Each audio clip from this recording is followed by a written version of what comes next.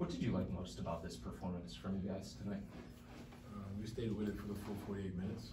I think as a group, we've been up, and we've let teams back in it. And you can say we let them back in or whatever, but, we responded to a continuous, pressure. Our offense in the second half got a little stagnant to start the third, but our defense stayed intact, and they hit shots.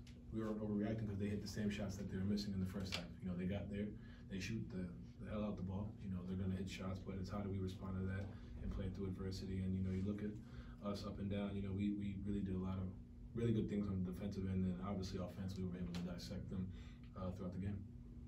For you talked the other night after the loss against San Antonio about getting off to a good start and how much that mattered. Like, how much did you shoulder that tonight? I would say a lot, just trying to, just set the tone, that just coming in there, whether it's attacking. And, tonight, like I always say, it could be scoring, it could be different things. Defense, tonight was just setting the tone, and, shots were falling early, continuously, making the right plays, and, having an idea of how they're going to guard me, having played them already. So, in the playoffs, so kind of having that knowledge coming into it, helped definitely. But just as a leader, just sometimes you got to come out there and just do it yourself, and I didn't do it alone, but kind of setting that tone from the jump. Darius Garland came out phenomenal, coming out making two shots, two great plays, right to set the tone, getting stops defensively, and then we all follow suit. Lamar Stevens, man, he played a hell of a game, and I said to Serena, it's weird to say you held somebody to 30, but he made Luka work for 30 points, and he's MVP candidate, hell of a player, and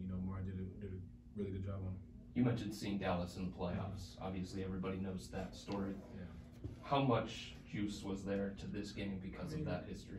It could have been them. It could be anybody. I think for me, it's just understanding that at the end of the day, they're kind of the reason why I'm in Cleveland. Like they did a great job on the playoff series. So I'm thankful.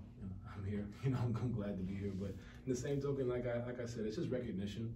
I've played them a bunch of times in my career. Played them 6 times in the playoffs with intense focus on different things, and obviously different personnel here. So I'm able to find gaps, and I was kind of telling these guys and how they're going to attack me, how they're going to approach the second half. I didn't shoot as much in the second because I knew they were going to start, blitzing and trying to take me out the game. But everybody did a great job. But I wouldn't say that, it's like I'm coming in like, all right, cool. We see these guys again, and we gotta, be ready for them. But for me, like I said, just trying to set the tone. I think more of it was just setting the tone after the San Antonio loss than coming in here worried about last year. Last year honestly made me just a better player, as a whole. And you take those lessons you learn and you implement them in the game. Jonathan, we're about a week and a half away from Dirk's statue going up. Just thoughts about that. Dirk statue's going up on Christmas Day. Thoughts about that, and then also favorite memory playing against him or watching him growing up. It's gonna be weird. Obviously Dirk's a Hall of Famer. One of the best to play this game.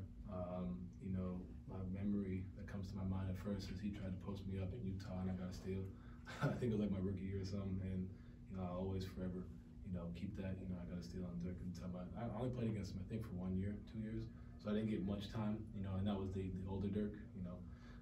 But being able to say I got a stop in the post on Dirk, I'm gonna count it as a stop. So I think that's my biggest memory, and he deserves it, man. Look what he's done in his career. I was a LeBron D-Wade fan, and he gave me some sleepless nights, as a fan. So it's pretty dope what he's done for here, and how the community, how the organization showed him love right back. That's ultimately what it's about in sport, and he's one of the best players to ever play this game. Anything else, Matt? Chris? You talked about Lamar and the defense on Luka. You've had a lot of matchups against Luka. Can you speak to just how good of an effort that was from Lamar tonight? I think the biggest thing I take away is his discipline.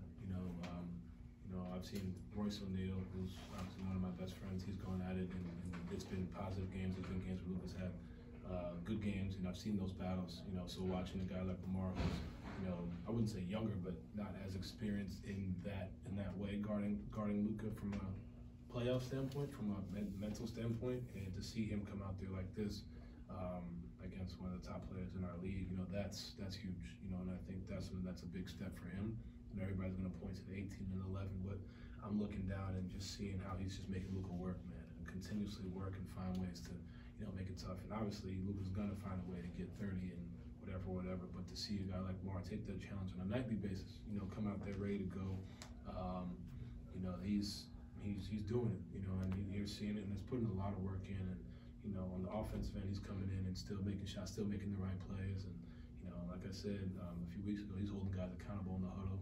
To be able to guard Luka and then come in and still have the energy to be able to talk and only have 2 fouls. That's tough to do, and credit to him. On the other end, what does it do for you guys offensively to get 18 from him? A lot. He was in the right spots. He only had 1 3, but he took 6. I tell him to shoot it every time he can because him and Isaac are the first ones in the gym every day shooting threes. And they're continuously working at their craft. And then you see him slash and see him get into the bucket. He's a great finisher in the paint. Gets to his mid-range, which was a signature at Penn State for him. So just being able to see him continuously excel on that end, and teams are gonna leave him open. He's gonna make him pay, and that's we trust him, and we all tell him that. And on a continuous basis, you're seeing different things from him on the offensive end, whether it's getting to the rim, hitting threes, making the right plays, dribbling up to a handoff to a roll. Like he's doing so many different things that are high level from an intellectual standpoint. That's shows that his growth, just throughout this season from the time I've known him. Real quick, how dangerous do you think you and DG could be at your full potential? I think we could be very dangerous, but I said this at my press conference. At the end of the day, it's going to take time. We gotta go out there and put the work in. On paper, it looks good and well, and but I think at the end of the day, we have both continuous growth. Myself and him, and just finding ways to play off each other, and we're finding that. We're doing. We can. And the crazy part is we can be better. And I think that's something that we're continuously working on. Whether it's watching film, it's continuously working together on the court, but our chemistry off the floor and on the floor it's easy, and it makes it easier when you have a guy just as unselfish as you are to continue to find a way to make plays and continue to lead this group.